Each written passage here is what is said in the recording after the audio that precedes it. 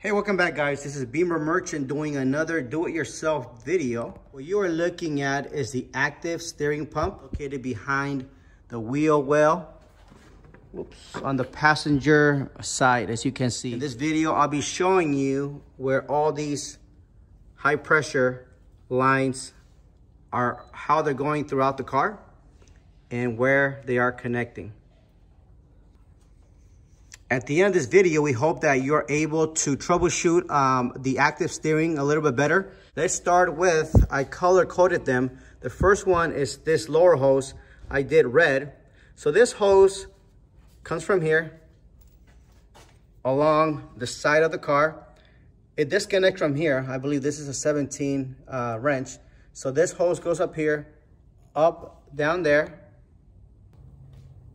underneath the downpipes, and it is right there. It comes out here, goes to the front, comes out here. At this point, it splits in two directions. One goes towards the passenger side front, connects right here, and circulates through the cooling system up there. Comes out here, goes up, and it goes up, connects to the power steering reservoir tank.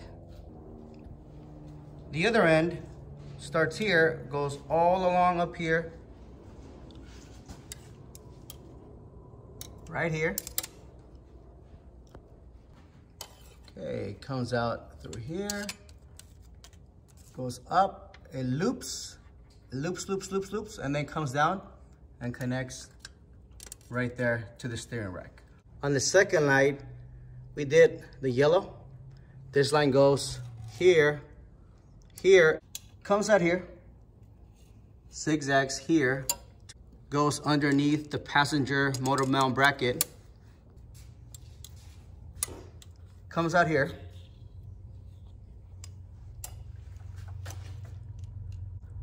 goes around here, follow it, you follow it, goes up here, and it goes up right there and comes down, comes through here, goes all the way around, it's right here. Up here it loops, comes down again here, it goes down here, all along here. And see right there? Well, actually you can't, right there. It connects to the steering pump. The last two lines, these two lines connect to the hydraulic front sway bar. Is this two lines here? They are connected here. This is where you gotta disconnect them if you want to replace the lines. They go through here and they duck right there. They go in right there and they come out. They come out here, two of them, go down here, and they connect, there's two, they connect to the active sway bar. Where once you remove it, it looks like this.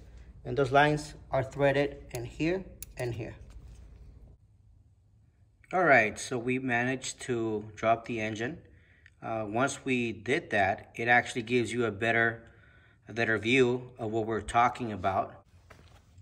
These here we mentioned this one as well. These are two different lines, one here and one here.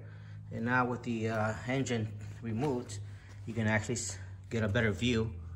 So you got this line here. It was hard before to view, but this hydraulic line connects to the active power steering pump, and you can actually get access to it through here, and you could probably see it back here. That's where this one connects. We talked about also the transmission lines. They come up here, they go up here, connect to the side of the transmission.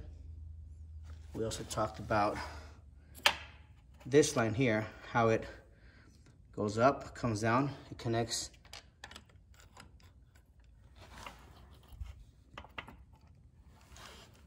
right there to the steering rack. And we also talked about this. Actually, we're talking about this right now. And we also talked about this one here. You can get a better look. It goes down the engine and it goes forward. We hope you enjoyed this video. Be sure to check out our website posted below. It is your support, purchases made on this site, that allows us to make these videos. So please support us there. Other than that, thank you for watching. You have an awesome day. You take care.